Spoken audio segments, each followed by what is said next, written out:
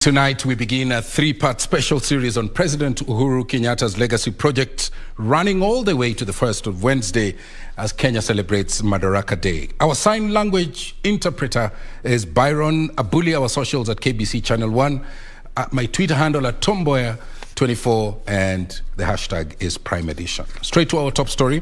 The presidential candidate registration exercise entered its second day Monday, with Umoja Summit Party Presidential candidate Walter Mong'are becoming the first candidate to be cleared by the Independent Electoral and Boundaries Commission. IEBC Chairman Wafula Chebukati says that 3 other presidential candidates who have so far presented their papers for clearance were rejected due to the signature shortcomings. This comes as Usawa kwa Wote Party Presidential candidate Mwangi wa Iria's effort to seek audience with IEBC over his rejection failed, as Kamche Meza reports.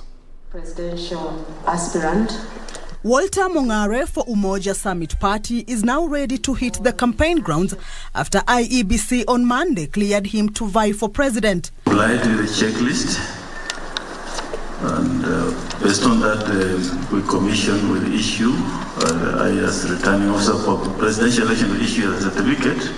Mong'are, who has been issued with a certificate, says it's a win for the youth. This is not about a personality, but it's about the issues that affect us as a people. And many of you know that for a very long time, I acted as president, and I want to say that Moi is back. It was, however, not a lucky day for Roots Party flag bearer Professor George Wajackoyah, whose application was not successful after failing to provide supporters lists from 24 counties. We are going to do it because you have seen, witnessed that we have passed everything. Apart from one thing, anago kadogo tutafanya hivyo. Na Mungu akijalia, tutakutana tena. Wajackoyah, however, has until 2nd of June to rectify the shortcoming.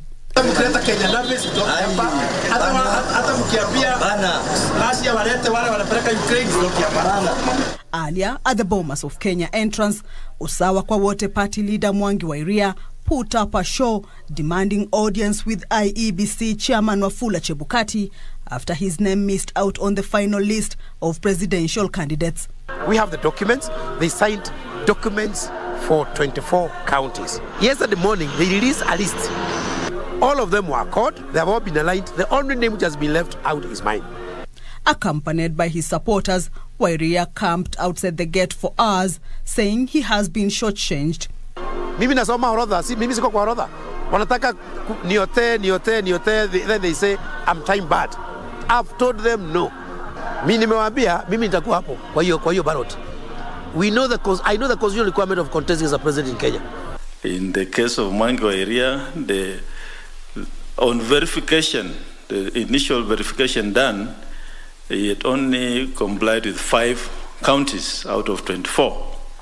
And that is on that basis that he was not invited to come for this registration exercise. And those records are here, which I think can be shared with the media. Chebukati, however, says disgruntled candidates can file complaints with the commission. The commission takes a 2-day break before resuming the exercise Thursday. Kamche Meza for Prime Edition.